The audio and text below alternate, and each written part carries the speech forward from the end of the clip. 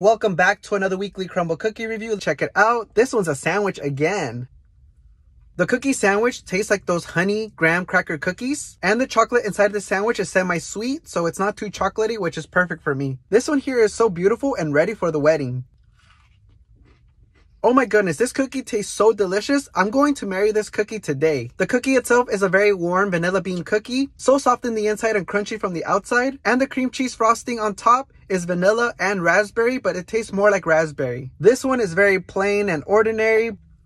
Nothing too special about this cookie, but the cookie is a regular sugar cookie with vanilla frosting on top. I've tried this cookie several times before.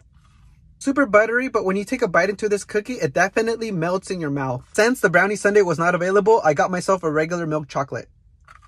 You can never go wrong with this cookie because it is so soft. Definitely love this original Crumbl cookie. Thank you so much for watching, and I'll see you guys next Monday.